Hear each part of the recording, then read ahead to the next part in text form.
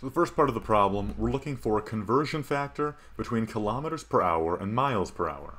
So let's start with kilometers per hour, and then figure out what we'd have to do, what we'd have to multiply, to turn this into miles per hour. And this is pretty simple, because the time unit, hours, is the same in both parts. So we're just really converting from kilometers into miles. And so if you look it up, then you know that 0.621 miles corresponds to 1 kilometer.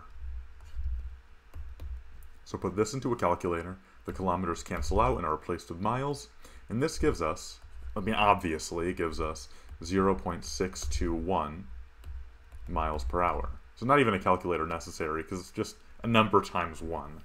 But what this tells us is that 0.61 miles per hour is equivalent to 1 kilometer per hour. And so that is our conversion factor for part A. Now let's move on to part B, which is also fairly simple. We're starting with 1 meter per second, and we're converting to feet per second. Again, the time unit is the same, it's seconds in both cases, so we're really just looking for a conversion between meters and feet. And again, something you might want to look up is that 3.28 feet corresponds to 1 meter. The meters cancel out, get replaced with feet, and we're left with 3.28 feet per second. So our conversion factor in this case is that 3.28 feet per second is equivalent to 1 meter per second. So that's our conversion factor for part B. Lastly, we move on to part C, where we're looking for a conversion factor between 1 kilometer per hour and meters per second.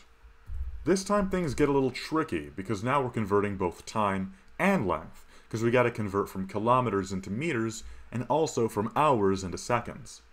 So let's start with the length, because 1 kilometer is equal to 1,000 meters. So we're canceling out the kilometer in the numerator, and replacing it with meters, so we put 1,000 meters in the numerator, and put 1 kilometer in the denominator. Now for the time, we have hours in the denominator, and we want to cancel that out. Since we're replacing hours with another unit of time, this time the thing that we're canceling out actually goes in the numerator, because whatever goes in the numerator is going to cancel out whatever's in the denominator. And 1 hour, as you can look up, or just do the math, is equal to 3,600 seconds. So if you put this into a calculator, we get 0.278 meters per second. So 0.278 is our conversion factor, or 0.278 meters per second is equivalent to 1 kilometer per hour. And that is our conversion rate.